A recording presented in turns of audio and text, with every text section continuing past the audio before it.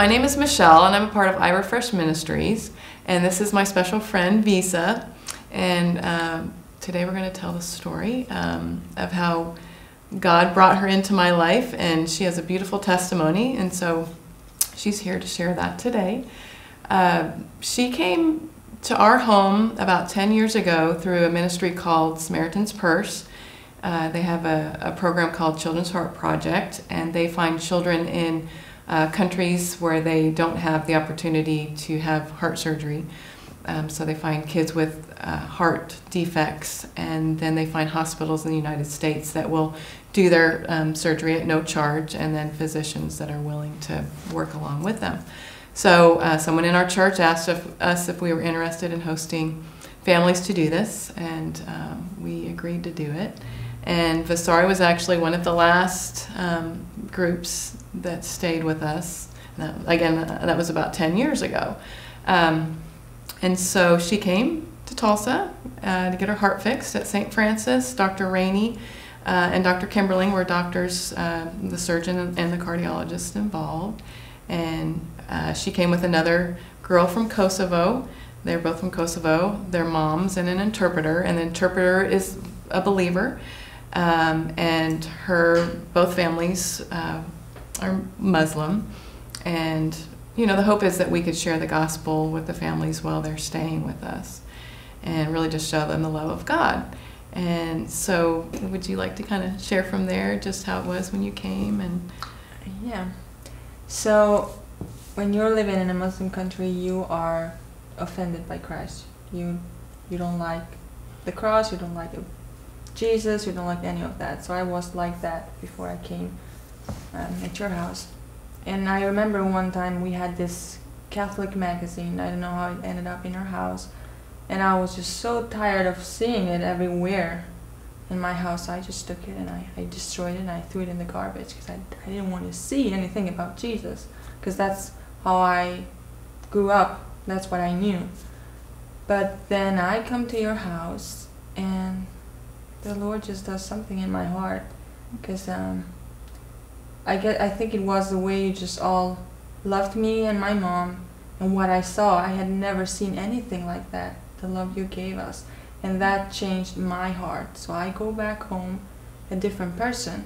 And I like going to this Muslim family and I'm surrounded by Muslim traditions, but I'm like, no, this Jesus, he's gonna help me.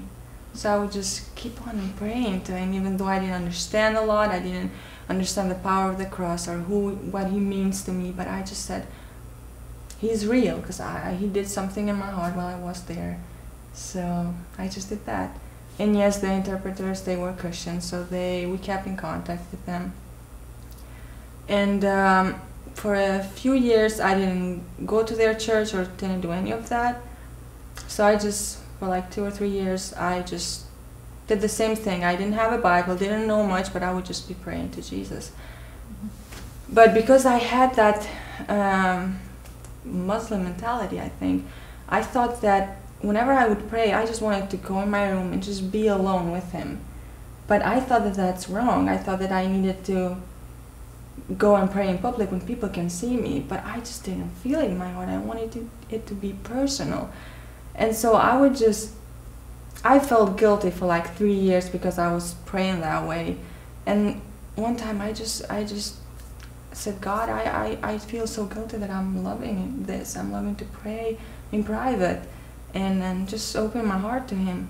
And then I just finish my prayer and I just get up, and by this time I had a Bible, so I just go and open my Bible and I just open it, and it opens in the book of Matthew, and my eyes are reading verse 6, which says, but you, when you pray, you go into your room and close the door, and the Father who sees what's done in secret will reward you publicly. And I was like, wow, like what is this? Because like to live in guilt for such a long time, and then to just find out that you were doing exactly what pleases God's heart.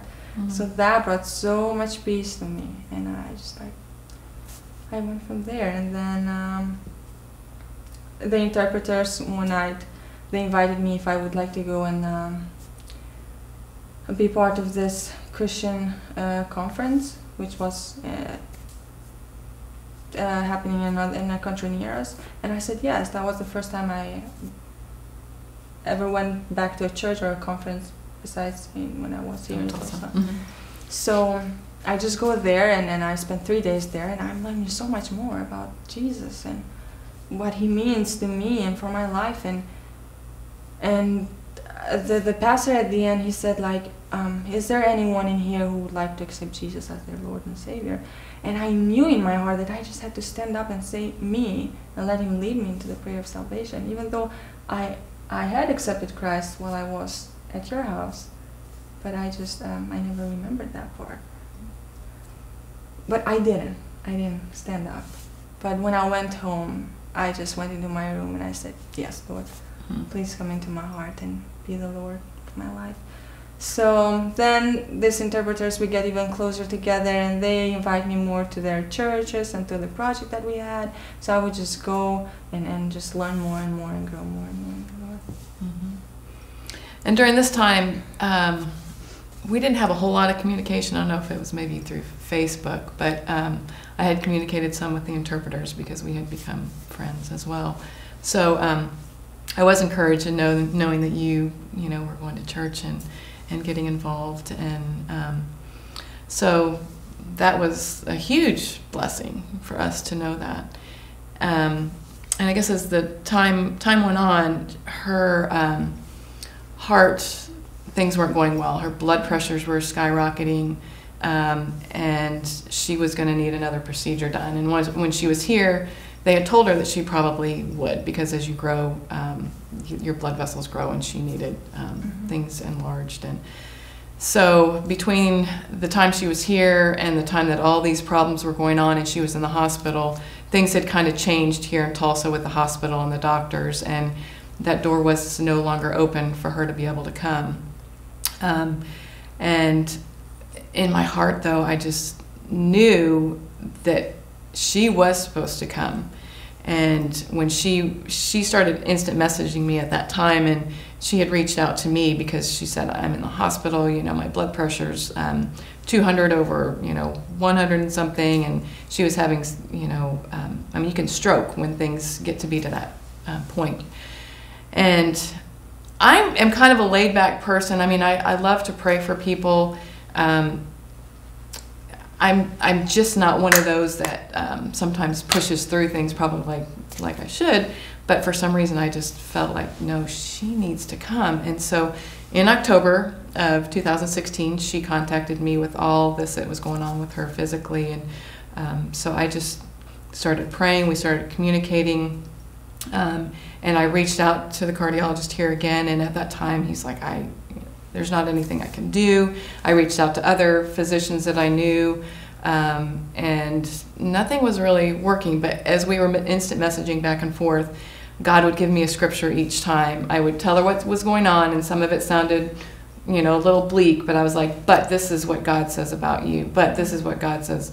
And so it just seemed like God started opening one small door after another, and it was like we got in to see the cardiologist. I talked to him face to face.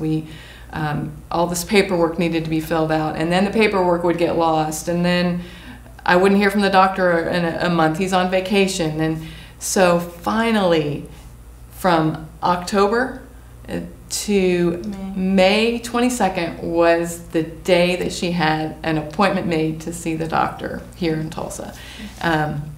So I wish I could just share every conversation that we had, because God was so in that and doing so much in your heart. And would you share, like when you were in the hospital, what was going on when I was giving you this message? Yes, I will try and see what I can do here, and then, oh no, this isn't working out. Just the trust that you had in the Lord at that time. Yeah, so I'll just go back to the first time when I came at your house, because I did not have an easy childhood. Because when you're living with heart problems, you're so limited. You can do everything that other children do.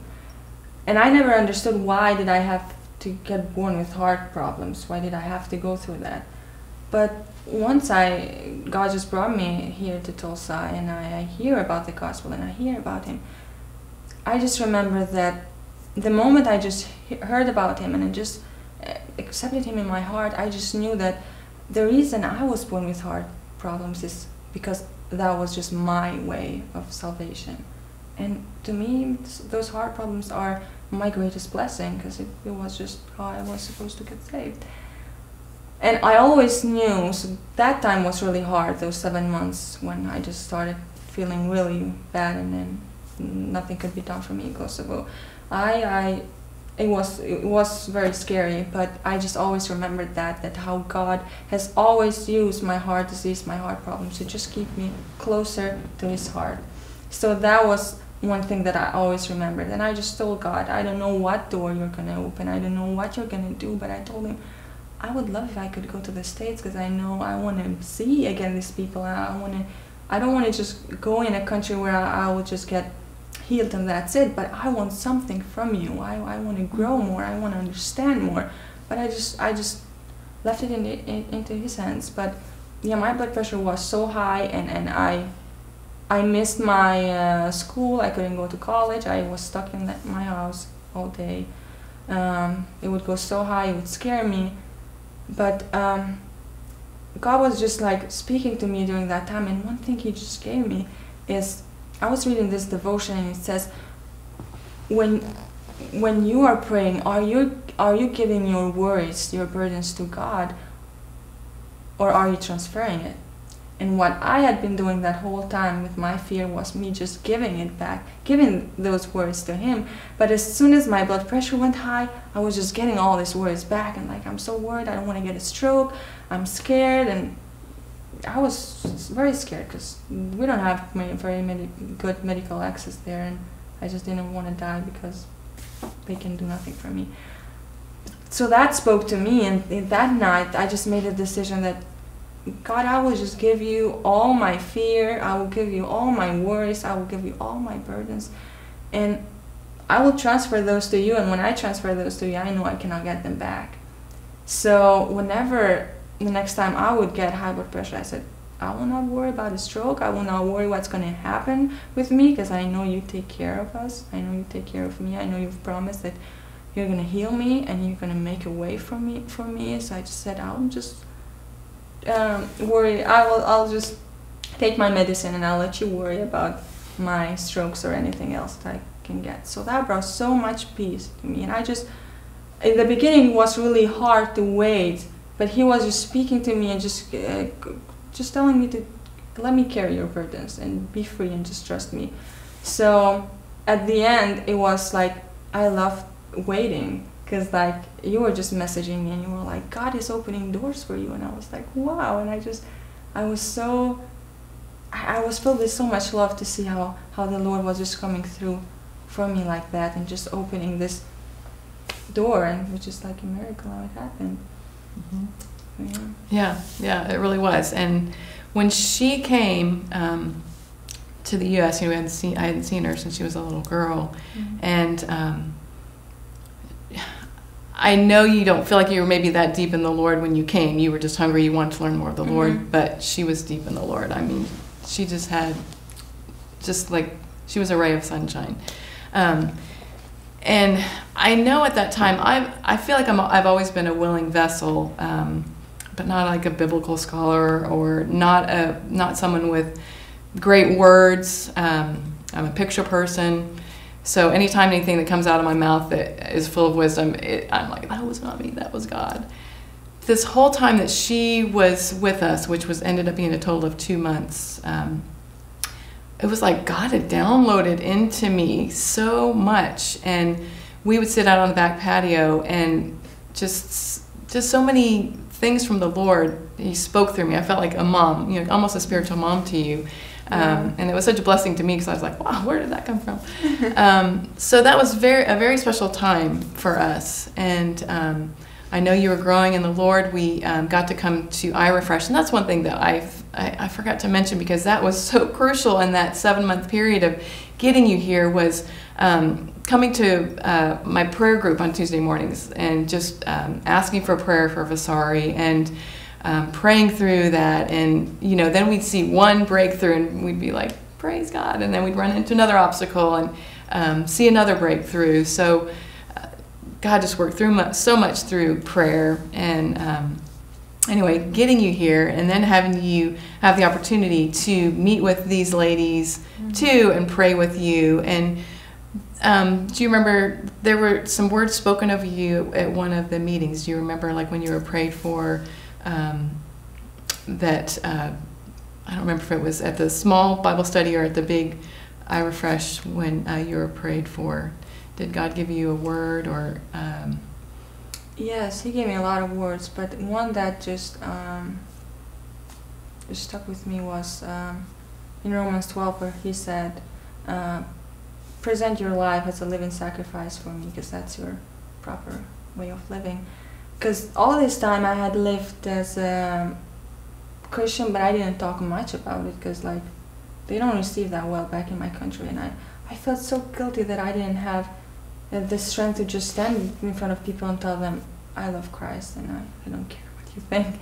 But so He gave me that verse, but I just knew that He would use this time to just speak to me and keep His promises. Because when you live like that as the only Muslim in your family, when you're going through difficult times, you wish you could just have a parent who, just knows the Lord, and you can sit and talk with them, and have a parent who will just, fill you with, the Word of God. And I didn't have that, and I missed that so much, because I was going through difficult things.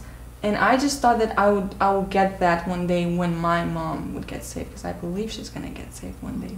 But then I come here in the States, and then he gives me that through you, because you are indeed my spiritual mom. And I'm like, He's so amazing how He takes care of us like that. So I get that now, the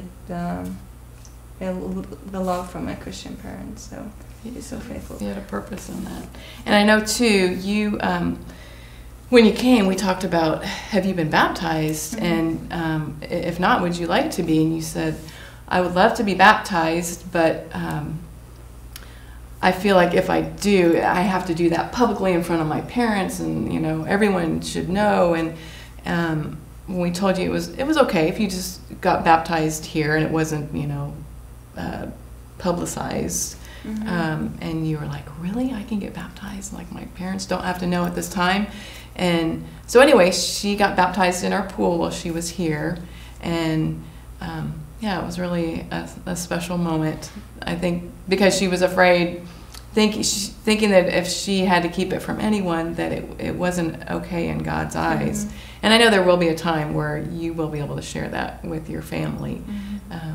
But from there, God did amazing things. She had another procedure, and it was effective.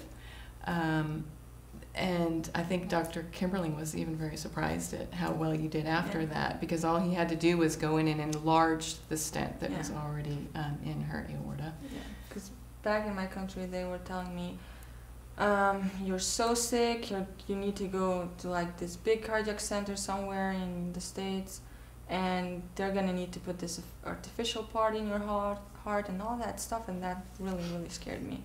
So I came here for that last year. I thought that's what's gonna happen to me, but no. The doctor was able to just fix my heart with just a stent enlargement, and he said, this is only going to like make your symptoms a little bit better, but you're gonna have high blood pressure your whole life because you were born with it. You're gonna have to have the same symptoms you've had, but just less. And that. When he gave me those news, I felt so sad for a little bit, just like, I really don't want to live like that, God, because I want to be able to serve you and not worry about my health. But then she was like, that's just a doctor's report, that's not God's report. And I was like, that's right, that's not God's report. So I go and have my procedure, and since I've had that procedure, I never again had high blood pressure, ever. So God just healed me, because during that difficult time of fear, He just gave me this verse where it says, I will heal you, I will restore health to you, and I will heal you of your wounds. And I kept that verse close to my heart, and I believe that he was going to do that, and he did just that. He has healed me completely. He used all my heart problems to just keep me closer to him, and teach me and build me, and that I would go through it over and over again. Mm-hmm. Yes, and she's back here a year later, which we maybe can talk about that another time, but she saw the cardiologist yesterday, and he told her she could go off all medications, and that, that her heart was beautiful. So, God has done amazing things in that. It's beautiful. And for me, Vasari has been a real blessing to me in helping me grow and just learn to obviously be a willing vessel, but trust in him to download into me what's needed for the time, teaching me to push through, to get into his word. And every time I would open his word, it would be something specific for that day, and I was able to share with you so much in the time where we were trying to get you over here to get your heart fixed. Yes, that was crucial. And so what's great now is when Vasari went back to Kosovo after just spending time learning of the Lord more, growing in your faith, she was really on fire for the Lord and was able to reach out to family members, and several of them have actually received Christ. It's a beautiful, beautiful story. I would like to encourage all those who are watching this today that God has created you for a purpose, and it's important not to see what someone else's purpose is and try and measure up with that, but God has created you for a unique purpose. And for me in this story, I just wanted to be available. I was available. I wanted to love on people. I'm a nurse, so in the healthcare field, my heart was kind of to be in that setting, and God totally opened a door for that. And Vasari being in Kosovo, needing her heart fixed, but also being hungry for the Lord, and us having the opportunity here to share the word with her and help her to grow in her relationship with Christ. God can use you wherever you're at, and this was such a God connection that I could have never conjured up on my own, and he opened so many doors. And it's so important that we link arms with other believers, and there's power in prayer, and I'm just grateful for the women at iRefresh that came together with me to pray with me and really help make this happen.